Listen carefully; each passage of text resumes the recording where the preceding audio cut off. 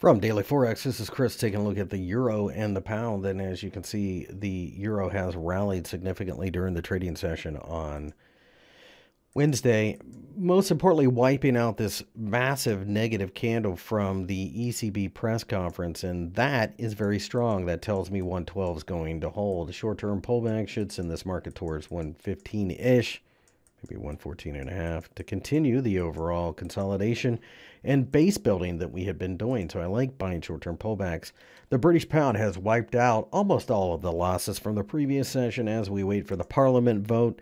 Unless they vote to leave without a deal, this market's probably going to continue to undulate in this area, eventually making a fresh new high, sending this market towards 135.